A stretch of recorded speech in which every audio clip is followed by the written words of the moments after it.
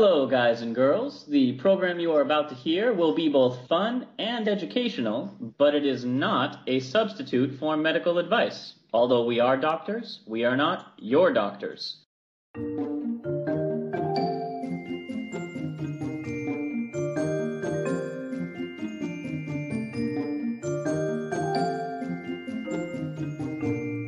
Hello and welcome to Travel Medicine. As always, I'm your friendly neighborhood internal medicine doc, Dr. J. Hey-o, Dr. Santhosh here, your amazing pediatric infectious disease doc and researcher. Amazing's good. I still feel like you're uncanny. Was I uncanny? Anyway, Happy New Year! Or possibly Happy New Year's Eve. Yes. Depending on when we air this. You see, listening audience, sometimes we record this before we air it, and I actually have enough time to edit. Other times, it's done last minute. See if you can figure out which one this episode is. With no context clues whatsoever, because you may in fact edit out the point where one of us actually says what it is. So, Santhosh, for our first episode of the new year, I wanted to do something thrilling, exciting, full of clandestine investigations and secret codes. And I realized that your field, when combined with statistics, turns into like James Bond disease detectives.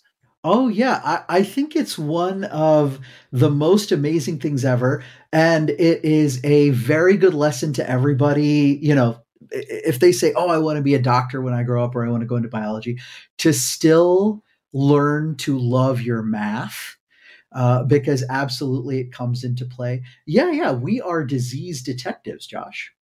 Absolutely. Well, we like to call ourselves disease detectives, Santhosh. Yeah. Oh, yeah. But okay. What you may not be aware is there is a full-on, what I like to think of, spy branch of the CDC.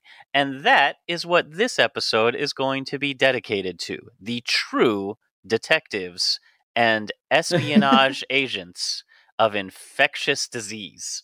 That is awesome. And I'm guessing that, because we are United States based, you're going to be talking about the United States CDC and some of the cool things that we do here for individual disease investigation as well as outbreak investigation. Yeah, so let's get into it.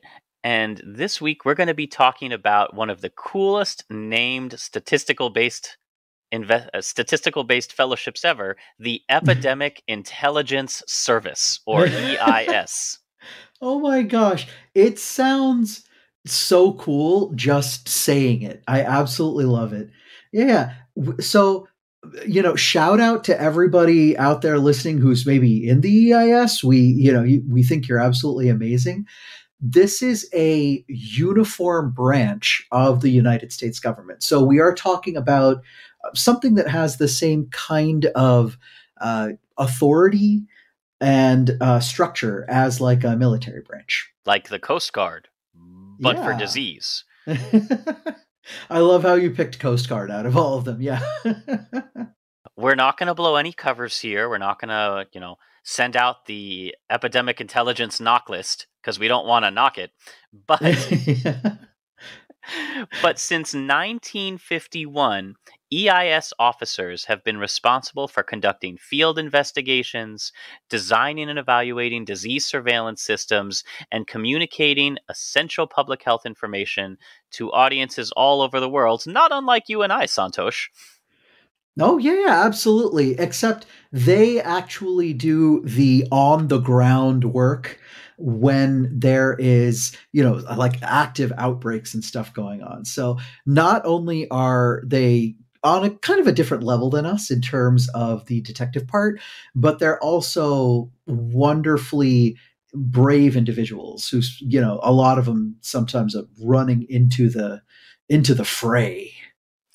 So how did we get an intelligence service of epidemiologists? Where did that arise from?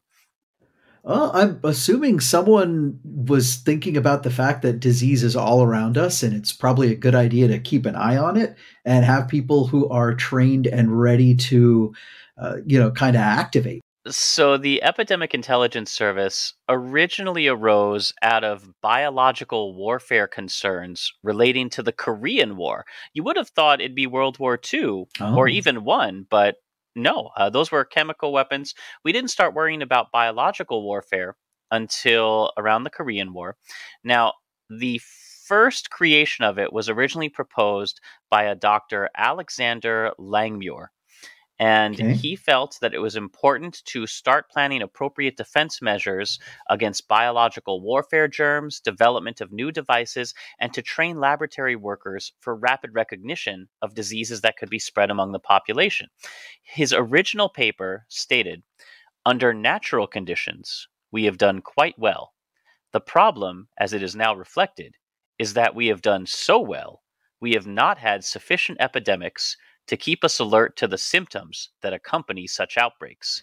We have had no opportunity or need to be especially alert to the epidemiology of such rapidly spreading diseases.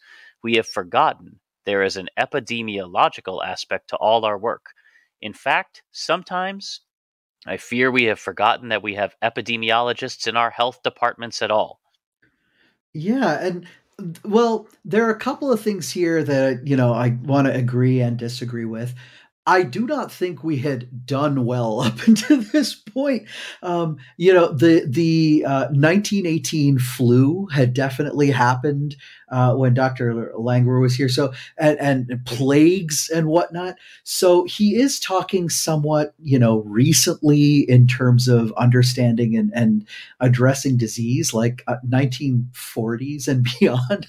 But there is a very interesting point here that he's making, and it harkens back to one of our favorites, Jon Snow, Josh, which is not just like recognition of, oh, this is what a disease looks like its symptoms and this kind of thing, but this is how you can mathematically describe the spread of it and locate the origin of disease and ultimately, find a way to stop it in its tracks when it's spreading, treat the people, and if possible, eliminate it. And it's a real boots on the ground, since early reporting is prerequisite to early recognition and establishment of our defense. The health Yes. workers closest to the population are the first to hear of any changes. So Dr. Langmuir expected that the nurse in the home visit and the sanitarian through visits to farms and homes would learn about diseases in the local communities before they could spread to the rest. Like, these are the people who you want around in a zombie outbreak. They'll be the ones who tell you early on that, like, something new seems to be happening right before it hits the fan. Yeah, So to go along with the fiction analogy, this is also the folks who are most often ignored in like an outbreak type of a movie where, it's like, oh, we're gonna listen to some nerd in glasses. Like yeah, Well, let me tell you about this nerd in glasses. Dr. Langmuir studied medicine at Cornell, yeah. public health at Johns Hopkins, earned his Ooh. degree in 1940, and even before the U.S. entered World War II, he was a consultant to the Armed Forces Epidemiological Board and Okay. accepted a post on the Commission for Respiratory Diseases at Fort Bragg. Okay. All So right, this very is cool. somebody who really had a strong military background. Mhm. Now, the Epidemic Intelligence Service started on September 26th, 1951, with the stated purpose of investigating disease outbreaks that are beyond the control of state and local health departments, to enforce interstate quarantine regulations, and to provide epidemic aid at the request of state health agencies. If we're making the Avengers analogy, we needed to assemble a team of talented individuals to fight the diseases that no one doctor could fight on their own. Yeah, yeah. So, Josh, correct me if I'm wrong. So the CDC had been established at this point, correct? Uh, Not in the form that we know it. It Oh, okay. So the Epidemic Intelligence Service's first staff members Yeah. consisted of 21 medical officers from the U.S. Public Health Service. Oh, okay. So this was the previous incarnation. And public health does start very locally. So it is important to train and send folks, whether they're doctors or nurses, to recognize diseases in a very local areas. But you need to be able to network them, bring them together, which is really what the current CDC does, and I guess the Public Health Service. But they needed an extra kick of a service here. It looks like folks who could really go in when things got bad. So at the newly formed CDC, Okay. epidemiologic intelligence was listed as a defense expenditure. The CDC had a Oh, defense budget. yes. It makes sense because, just like you were saying, we're thinking about biological warfare, but, that may not be an attack from a government or an army or something like that. That may simply be nature going hog wild and saying, hey, there's a population here that we can infect. So listen to some of these early steps that were taken and think about how much has changed or stayed the same in our now post 9/11, post COVID, more modern day era. So the Okay. Federal Civil Defense Administration and the U.S. Army published pamphlets such as What You Should Know About Biological Warfare to explain to the general public. And the Okay. pamphlets at the time stated the main danger of biological warfare came from aerosol sprays that could be carried aboard airplanes or submarines, Okay. blown into the intake of a factory ventilation system. Oh, yes. S- Uh-huh.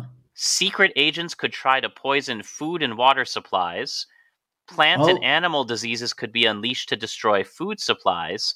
And a list of sample biological agents, so kind of them to include, was plague, typhus, cholera, smallpox, anthrax, glanders, and botulinum. Now, yeah. And these, by the way, are still, many of those are on our lists of potential, bioweapons. And that's still part of our parlance today. Now, they also offered some very specific advice. If an alarm sounded, and what kind of alarm when you're talking about the entire country is a little unclear. I guess the emergency broadcast system. Sure. And Um, probably over radio at first and then, television and yeah. but when an alarm sounded, people should get to a shelter, stay until an all clear signal sounded, and afterward, polluted clothing should be washed, boiled, or dry cleaned. People Okay. should be careful what they eat, preferably consuming canned or bottled goods with unbroken seals, and to Yes. boil all foodstuffs for 10 minutes and use, a handy service gas mask that we all keep around to protect against airborne pathogens. Yeah. Oh, now I guess the modern day equivalent would be like our wonderful handy dandy N95 or KN95. Sure. So these pamphlets gave kind of a weird mix of anxiety, information, and reassurance. This is in the same era of duck and cover for nuclear attacks. Yeah. So Okay. So there was some safety theater going on here.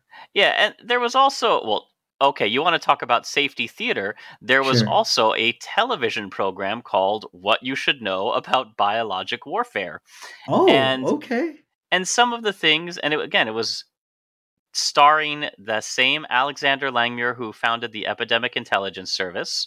Sure. It was Uh-huh. aired by the Department of Defense as part of a weekly Johns Hopkins University science program. Okay. So the program would present a compelling case for the threat of biologic warfare and the importance of public health as the country's best defense against this. And here's some of the things that Langmuir did. He would turn on a blender filled with dry ice for a demonstration of how clouds of aerosol mist could contaminate a whole studio and infect everyone inside.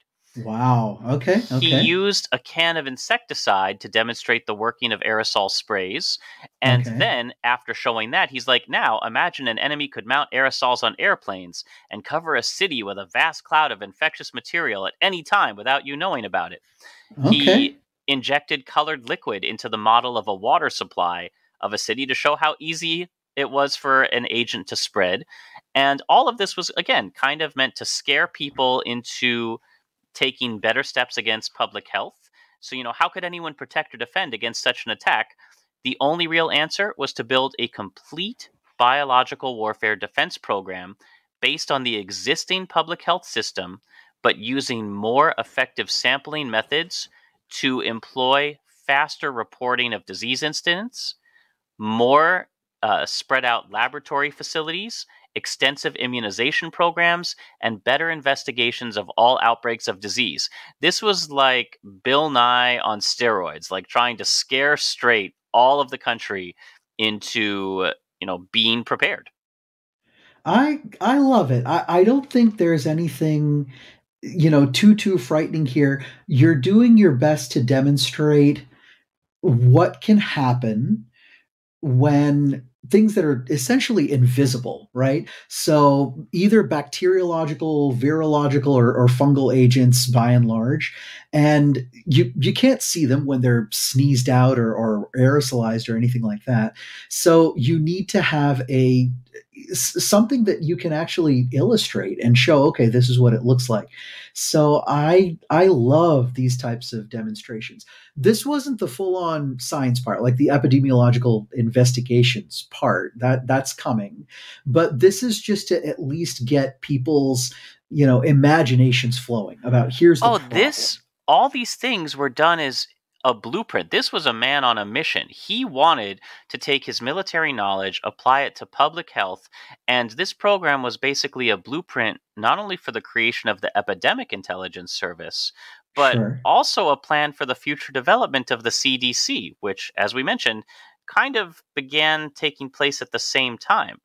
Now, before we go into what the modern EIS looks like, since 1951, over 3,000 EIS officers have formed from that original 21, and they have been involved in domestic and international response efforts across the decades. So here's just a brief sample, and I know, Santhosh, you'll recognize some of these. In the 50s, they were mostly working on polio, lead poisoning, and Asian influenza, investigating outbreaks of the common or concerning diseases. In the 1960s, they were looking at clusters of cancer and smallpox. By the time the 70s came around, you added Legionnaire's disease, Ray's syndrome, and Ebola. Oh, yeah, Ray's syndrome. And so the Ray's syndrome, by the way, was, a relatively newish discovery of what aspirin did to children when it was used improperly. So in the 80s, they were called on to investigate birth defects like those caused by thalidomide, the new outbreak of a mysterious disease known as HIV, and a much older disease that we had known about, but was popping up again, toxic shock syndrome. Yeah, the toxic shock syndrome specifically was super interesting. Again, a little bit like the Rye syndrome. This one actually came about because we had the super absorbent tampons, right? And there were a cluster of these toxic shock syndromes, which was appearing in young women. And they had to go through and actually hunt down, oh my gosh, there's Staph aureus that's being incubated in these ultra absorbent tampons that are being kept in for way too long. And then they had to go through how to eliminate the problem. And Josh, there's nobody in medical school, for instance, graduating today, who even knows about this because they did such a beautiful job eliminating this problem. In the 1990s, they worked on tobacco along with the West Nile virus and contaminated water. So Flint, Michigan, you have EIS officers to thank. Like they are in the 2000s. The post 9/11 anthrax attacks. Remember those? Like we're finally reaching the era where, some of our younger listeners might be like, oh, finally. Yeah. Yeah. These are the folks, the uniformed officers who went through and some of these in an emergency situation, some of these in a slow outbreak situation. Some of these for the Jack in the Box E. coli 0157H7 or SARS or even Hurricane Katrina. Yep. In 2010, fungal meningitis, Ebola again. You think they would have gotten it the first time? No, unfortunately, and even up to the modern era, different strains and outbreaks of Ebola are happening kind of sort of all the time. So, since its founding, these agents have been scattered everywhere a disease occurs without the general public's knowledge. Like they're just there, boots on the ground, fighting a very hot war against microscopic enemies to track Yeah. down where they're coming from, how they're infiltrating us, and figuring out how to fight them. This is some serious spy shit, all done with nothing more than statistics and white coats, which I don't even think they wear out in the field. They by and large, no, they'll wear hazmat suits. I'll tell you that, to kind of block the penetration of some of these things, either into your skin or through the mouth and nose, etc. Yes, absolutely. It is taking histories, completing physical exams, tracing, who has what symptoms where. And in some cases, Josh, this is tracking down a known disease and finding the origin and kind of cutting off the spread of that disease at its source or at its base. And in a few other cases, it has been discovering a new disease or maybe rediscovering an old disease, and likewise finding out why it's spreading, where it's coming from, and then again, turning off the tap, making sure that it doesn't continue to proliferate, and helping the folks who are there, the community doctors and stuff, cure the people who are still there and helping them get better. So the modern EIS is a 2-year hands-on, and let me emphasize the hands-on, Yes. postdoctoral training program in epidemiology, which I'm going to be honest with you, when I was in medical school, sounded like the most boring of all the medical fields. So I wish somebody had told me I could have been a super spy if I had just cared about statistics a little bit more. Yeah, absolutely. It is very, very dry, and we do have to find a better way to talk about statistics. We say medical school. I say even all the way from high school, Josh, because this starts out as just simple arithmetic, and it should be a much more important subject all throughout, because for those of us who are in medicine, it helps us actually save lives. But I would say that for those of y'all who are not in medicine, it also helps you understand disease and a whole bunch of other scientific concepts that make us more how do you say, literate in as a whole. EIS officers begin their fellowship with a 1-month training program at CDC headquarters in Atlanta, Georgia. And this month-long introductory course is designed to transform the focus of these newly minted doctors from individual patients to the consideration of populations. So the first lecture that Langmuir gave when he was still alive, he got right to the essence. They were instructed in the epidemiologist's fundamental technique, long division. Sounds exciting, right? The calculation of rates that related cases of disease to the measured population in which they occurred. And he immediately told them, if you haven't calculated a rate, you're not doing epidemiology. Yes. We are moving very, very quickly from qualitative or descriptive medicine, which I think is still important. It helps us, understand the course of a disease, et cetera, to quantitation. And what he's describing on a very fundamental, level here are incidents, Josh. So how many times does a disease happen in a given population that is around or vulnerable? And prevalence. So looking at a given population, how many of these cases do you see going on? And this can be everything from infection to trauma to things like heart disease. In fact, Langmuir so imbued this idea and pounded it into the first EIS class, the idea of shoe leather or boots on the ground approach, that they designed sort of a mocking symbol that became the official symbol of the EIS, the print of a shoe with a hole in the sole worn through by persistent field investigations. And that's still their logo today. Go ahead, look it up. I'll wait. That is so cool. I absolutely love that. Yeah. Just very, very literal. This is what we do.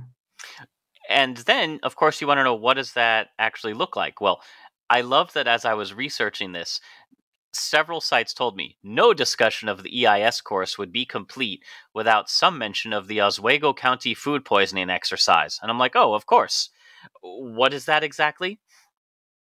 And it was the first problem presented in the course, and deceptively simple.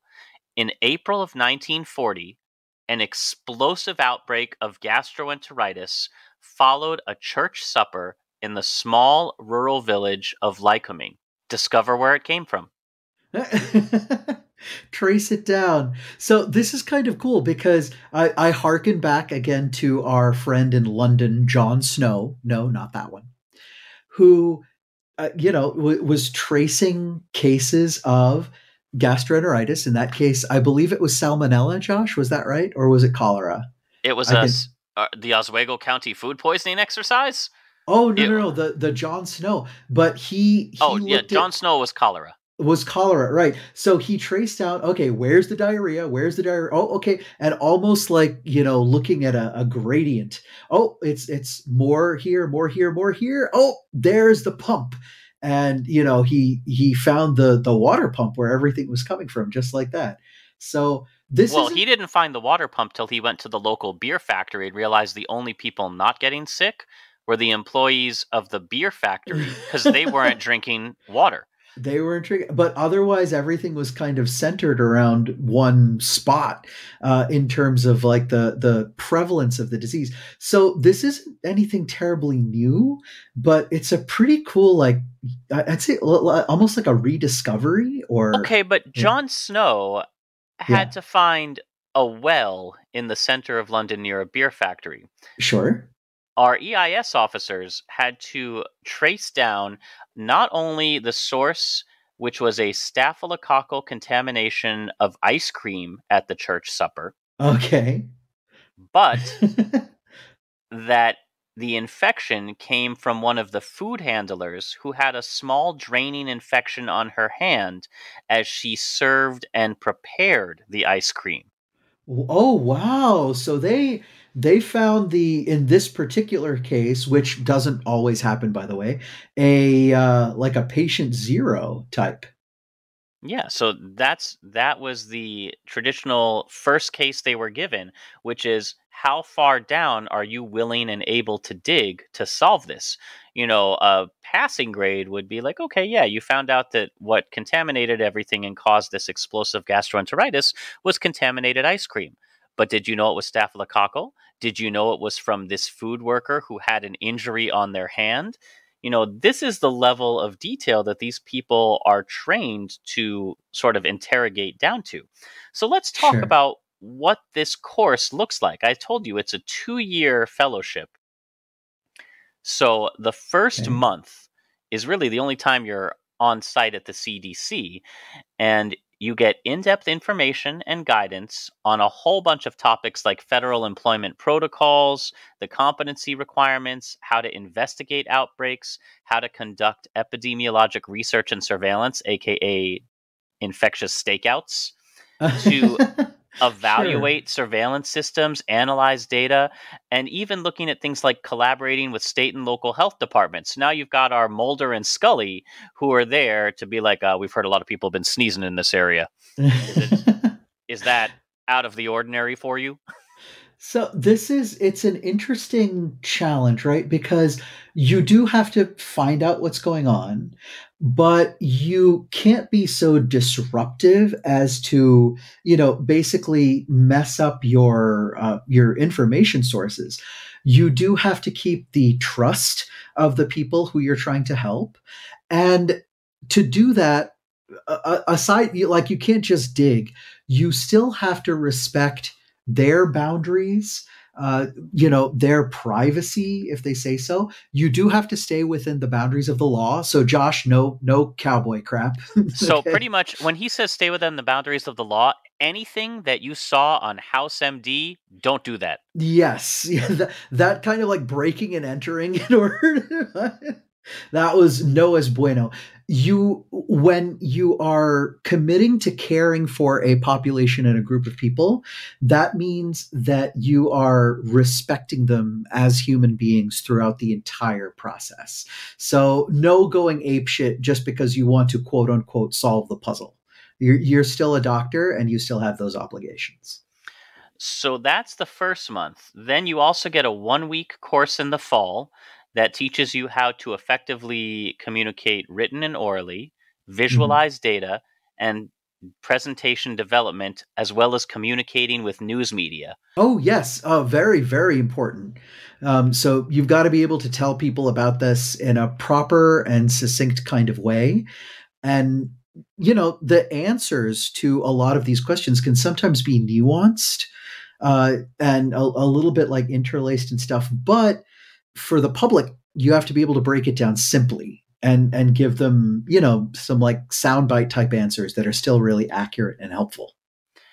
For the remainder of their service, there's also a 1-week summer course at the beginning of the second year to teach you scientific writing, and a conference every year where the EIS officers present their work, and we'll get to that in a moment. But essentially, after that first month of training, EIS officers are assigned to operational branches within the CDC or at state and local health departments around the country. So there is an intelligence officer in your neighborhood right now. And placement is, of course, a highly competitive matching process. People want to be where the outbreaks are. Yes. Yeah. And we get into this to actually hunt down disease. So it's the it's kind of the equivalent of, the firemen or something like that. It's like, yeah, I came here because I want to, help put out fires. So the CDC pairs EIS officers with a handler, just like spies. Each one gets paired with a public health advisor, or PHA, forming a EIS PHA operations team. Okay, very cool. It's a very common recruiting pathway into the Public Health Service Commissioned Corps, which is a whole other episode. Yeah, these two services do work hand in hand, so it's important to be conversant with both of them. But yeah, we'll focus on the EIS this time. So Langmuir believed that each epidemic aid call, because remember, part of the mission was to lend aid to state and governments when they couldn't handle on their own. Each epidemic aid call was an adventure and a training experience, even and especially the false alarms. Whereas local officials would be focused on a resolution of their specific problem, the EIS officers were trained to bring a larger perspective, using their investigation to probe more general questions, looking into causation, as well as national concerns that may transcend the borders of the state being assisted. So you have research embedded in service. Yes. And this is terribly important. And it's, this is why it's really important to have this national program in a setup that we have here in the United States. There are different rules and standards and everything that change by state. And sometimes state and county authorities they can only do so much based on, what their resources and their rules are. But now here you have a national group that can bridge county, state, and local services together, augment them with other folks who are helping them out, and then be able to, kind of expand their search from maybe like a county out, broadly. And sometimes this is very, very necessary when you're crossing a state border, say like between California and Nevada, but the outbreak is crossing that border. So you need a person from the EIS to actually help broaden the search like this. I'm just picturing a local scientist driving all the way to the border going, oh no, it's beyond my jurisdiction. No. Well, it's a little bit like that, but that local public health officer may not be able to legally obtain records, or go through patient files or this kind of a thing, because again, we still do want to protect our patients' privacy rights and all that other stuff as we're searching. So Langmuir insisted each instance of epidemic aid conclude with both practical recommendations for control of the immediate problem. Don't show up and be like, oh, fascinating. Well, yeah, you have to help. Exactly. So practical recommendations for control of the immediate problem and the prevention of recurrences. Mm-hmm. The officer, just like, again, remember, this is a commissioned or uniformed branch. A final report had to be written that defines the problem, described the methods of the field investigation, displayed the epidemiologic analysis, calculate the rate, discussed the results, and then presented the final conclusions and long-term recommendations. And these are all a fundamental feature of how these intelligence officers are trained. Yeah, so the bridge across here is really important and kind of amazing. You cannot just be the aha person in this case. You can't, just like you said, you can't just be like the fascinating and then kind of piss off. You do have to provide care and help to the public health officers on the ground, and then the people, of course, who are being afflicted. So you have to be of service. But the broader service, which is really cool, is now you have collected this data and information. So should this outbreak happen again, or should it happen in another area, or something like it has happened, we now have wisdom and intelligence to build on. Now, during their yearly conference, even to this day, the Alexander D. Langmuir Prize is awarded to a current officer of the EIS for the best scientific publication.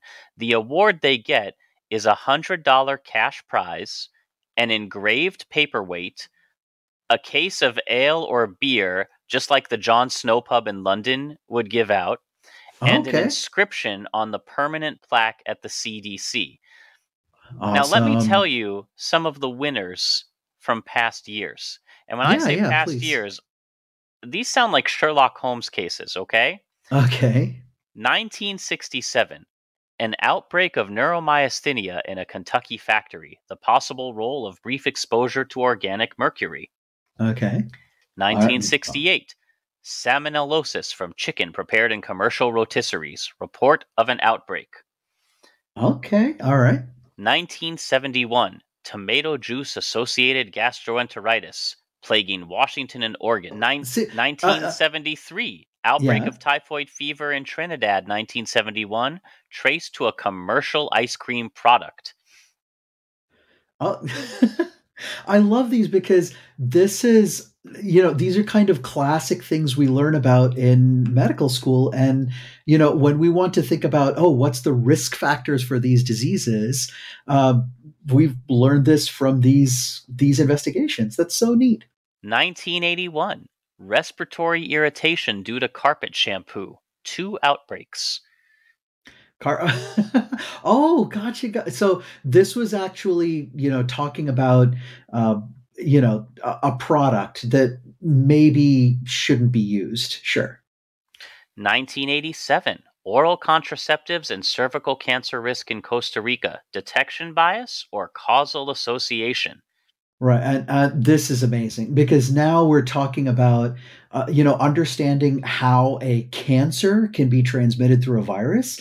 And Josh, this is part of the wonderful body of data which led to ultimately the HPV vaccine that is now preventing cases of cervical cancer. And then this one is my favorite.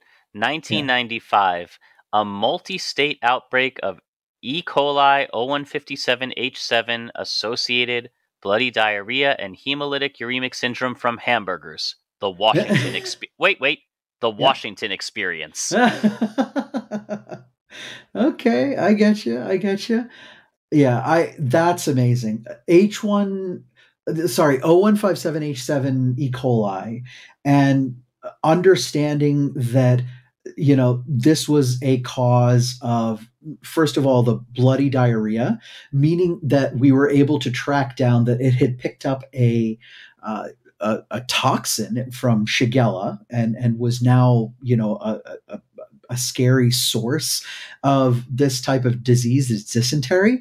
And then, of course, in children, that it was the trigger for hemolytic uremic syndrome, this, very frightening consequence.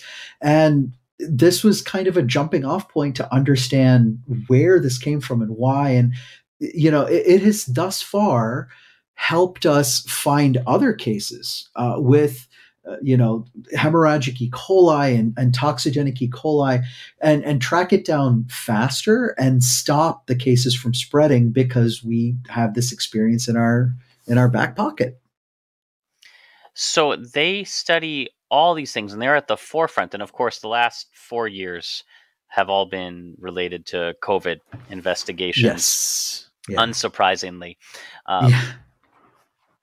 But for strong disease detection systems, international health regulations call for one epidemiologist per 200,000 people. And many, many countries have not met this goal and likely never will. Yeah. So this is an ideal, and this is, by the way, not a newbie EIS officer or a beginning EIS officer. In this context, we're talking about a fully trained, kind of proven field agent, one per 200,000. Yeah, and that's what they do is once you've trained domestically, they start sending you all over the world on super spy disease missions because these field epidemiologist training programs, FETPs, then Okay. leave our country and help other countries build critical global health security capabilities to expand their public health workforce. Yeah. So I want everybody, this is very, very important, all of our listeners, okay? There's going to be some of you folks that are, oh, how come it's just not helping out the domestic kind of a thing? Listen, we are all on this planet together, and we now have seen a pandemic start in a smallish city in China and make it very quickly all around the world. So, people, if you think locally and act globally, you can actually, prevent epidemics and pandemics from reaching your back door or your front door by attacking it anywhere at the source where it is, anywhere around the world. So, given all these clear historical panels, like EIS officers after training serve on the front lines of public health, protecting Americans and the global community, training under the guidance of seasoned mentors, and when disease outbreaks or public health threats emerge, they investigate, identify, and implement to prevent further spread of disease. Tell me that's not some James Bond style business. Yeah. Now this is so cool. There is a movie, there is one and only one movie I can think of about the EIS, and it's a thrill ride, although it's a little hard to watch in a post-COVID era. Oh, and that is, as in like emotionally difficult. Yeah, and that is, of course, the film Contagion. Are you familiar with it? I'm familiar. I don't think I've ever actually seen it. I'm a bad infectious disease doctor. I have not actually watched it through. It's currently on Hulu. Okay. It was made in 2011 by Steven Soderbergh with Matt Damon, Lawrence Fishburne, a couple other big names, about the threat posed by a deadly disease and the international response. And we follow one EIS officer as they race to figure out where contagion begins. Here's this is real tough. It has Gwyneth Paltrow in it. So here's the no, it's okay though. Here's the thing. when Gwyneth Paltrow returns to Minnesota from a Hong Kong business trip, she attributes the malaise she feels to jet lag. However, 2 days later, Gwyneth is dead, and doctors tell her shocked husband Matt Damon they have no idea what killed her. Soon, many others start to exhibit the same symptoms, and a global pandemic explodes. Doctors try to contain the lethal microbe, but society begins to collapse as a blogger fans the flames of paranoia. So this is a little interesting because Gwyneth has been known to blog, I believe. So the movie itself was inspired by an outbreak of the Nipah virus, not the COVID. Right. So Nipah, I believe, is one of the other hemorrhagic fever viruses. But a lot of it draws parallels that I think all of us can identify with in this day and age. So worth a watch, and you really get to see the firsthand experience of what EIS fieldwork looks like. Now, we mentioned the counterpart to the EIS is the U.S. Public Health Service, which is a uniformed service. And they actually have, I know we're not really talking about them a lot because we're running a bit short on time, but I just want to include that they have a march, like with lyrics. Like a John Philip Sousa type march. Yeah. And I don't know the tune, but I'll tell you the lyrics. Okay. Because it's just great. The mission... go ahead. The mission of our service is known the world around. In research and in treatment, no equal can be found. In the silent war against disease, no truce is ever seen. We serve on land and the sea for humanity, the Public Health Service team. I love this. So this is a march that you would talk about, as a, for instance, the Marine Corps have their famous march, the Army, the Navy, etc. A march was created for this uniformed service. Yeah. So that's awesome. That's it for this week. Next time, we'll come back and tell you a little bit of counter-espionage, the secret history of the CDC. Oh, okay. Very nice. Very nice. Because I don't think you know everything there is to know about the CDC, Santhosh. I don't think so either. I'm learning quite a bit, and I thought I knew about the EIS.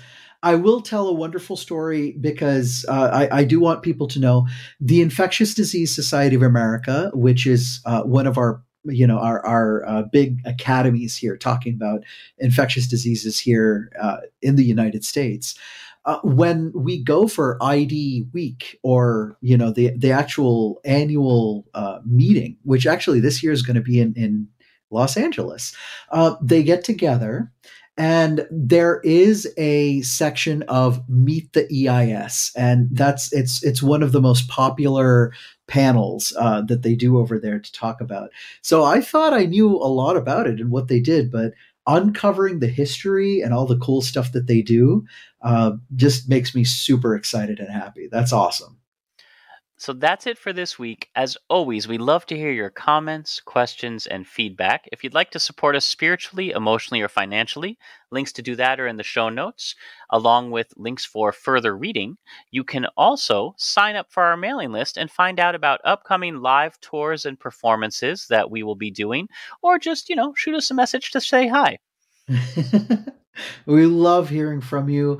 If you have episode ideas, if you have questions that you want us to answer, anything and everything that we could do to expand your interest, your knowledge in health and medicine, we are here for you.